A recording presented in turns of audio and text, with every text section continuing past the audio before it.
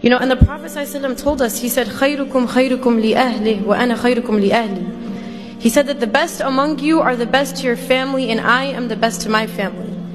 Why does the hadith not say, خَيْرُكُمْ خَيْرُكُمْ, the best of you are the best to your communities? Or the best of you are the ones who give the best speeches? Or the best of you are the ones who give the best halaqas? Or the best of you are the best at work? Because it's really easy to be good outside.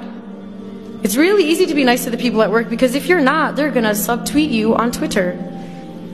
And if you're not, they're going to think you're terrible. And they're going to have this illusion of who you are, and they're going to talk bad about you. But if you do something bad to your mom, she's not going to disown you, I hope.